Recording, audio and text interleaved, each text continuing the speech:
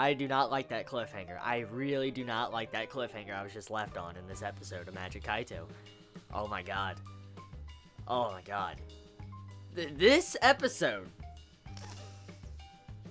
I say it a lot, but I think this is my favorite episode. Yeah, this is definitely my favorite episode of Magic Kaito. Damn. To find out some backstory on Kaito's father and mother this week, I didn't expect that. I did not expect to find out more about, you know, his parents. And to find out what they used to do when they used to steal things. And to see how Magic Kaito, Kaito's mother, is a phantom thief, like the phantom lady. I'm like, whoa, dude. So it's not a coincidence that Kaito is a thief. It runs in the fucking family, dude. That just straight up runs in the family. You got a thief of a father, a thief of a mother. Of course the son is going to be a fucking thief. Oh my god, dude. This was a very, very good episode. Just straight out getting and laying that on the table. This was a damn good episode. I'm not even going to say it was bad. To see this episode, how it was done, displayed, the development, the music. Oh, Kaito and your music. There's just one thing I love about this series so much that really gets me hyped up when I start to sit down and watch Magic Kaito. It is that damn music. That music... I think, personally, it might be my favorite soundtrack from this anime season. Besides Parasite, I think, personally, this is my favorite soundtrack. Magic Kaito's music, man, is just for me. Oh, I love that music, the badass music, especially when you see the Phantom Lady freaking Kaito's mother dodging the lasers. Not the freaking lasers, she's just dodging and all that and doing, oh my god, dude. Oh my god, dude. That's how you do fan service, too. That's honestly how you handle fan service, too. If you're gonna put fan service, do fan service like that. Dude, shit, man, shit. Okay, so, moving past that. Okay, gotta get the spot time on my mind.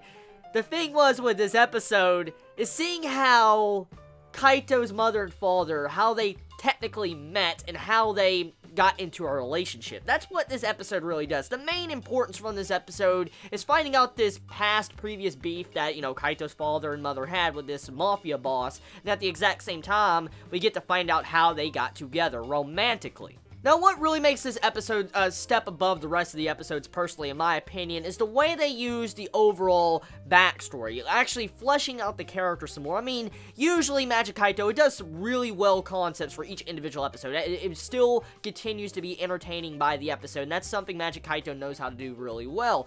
But to find out more about these characters and get more of the, like, characters' development and characterization for these characters, it makes me appreciate this series a lot more, especially when I see how Kaito's father was just so, I don't know, the way his aurora atmosphere around him, it feels so different compared to Kaito. Like, he feels more mature. Of course, he's an adult, but I mean, he feels more mature, and the way his character carries himself, he just is a badass. He's just straight out as a badass. The way he went in for the kiss with Kaito's mother, oh, dude, man, that was just like, shit. I did not expect, you know, romance like that from Magic Kaito. I really did not expect romance like that. To see something like that in Magic Kaito, it shocked me. It definitely shocked me when I saw something like that in this episode.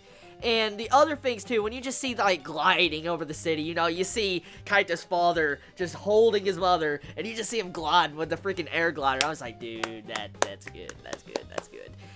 So, yeah, episode of Magic Kaito, man. It is hype. It is hype. The ending, the cliffhanger fucking sucks. It really does. The cliffhanger is awful. I do not like that cliffhanger whatsoever, but it makes me hyped up for next week because I need to see that episode. I need to know what is going to go down because with this ending, I just want to know what really will happen from this point onward. I mean, how is Kaito really going to get out of this? I mean, is someone going to help him out? Is this foreshadowing to maybe Kaito getting a partner, an assistant? Is that what this is actually doing? Because we do know that technically the reasons why Magic Kaito's father became a real phantom thief, not just to get the Philosopher's Stone, but it was also because he was going to make himself a big, amazing thief that went all over the news for the Phantom Lady, for instance, his wife, could live a peaceful life, which is really adorable. It was a really adorable thing in this episode. So tell me your thoughts in the comments below. I love you all so much. You have a wonderful day or night wherever you live. Please be safe. Chibi out.